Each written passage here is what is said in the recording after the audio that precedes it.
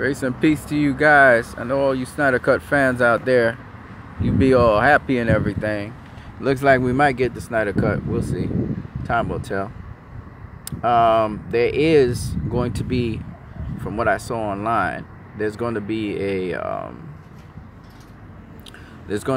like a, on Zack Snyder's birthday, which is March 1st, everybody's going to have a little campaign sort of thing that's happening. I think first 30 minutes of the campaign, you guys are supposed to try to promote, release the Snyder Cut.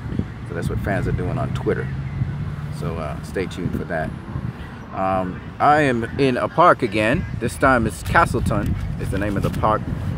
And this is Castleton Gardens. This is the park right here.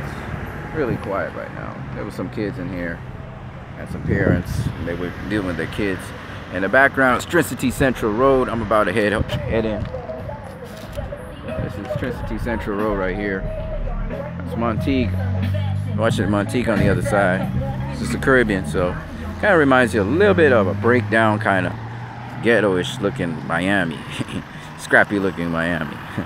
So if you've been to Miami, it's a Caribbean atmosphere. It kind of gives you the same kind of feel, tropical.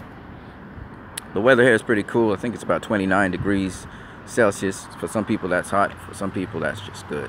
For me it's just good. It's nice and cool. So I'm rolling in home. I'm rolling back to the house.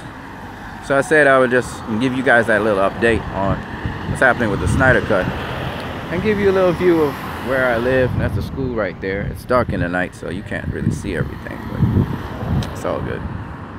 So I'm rolling into the house now. So I said, well, let me shoot this video.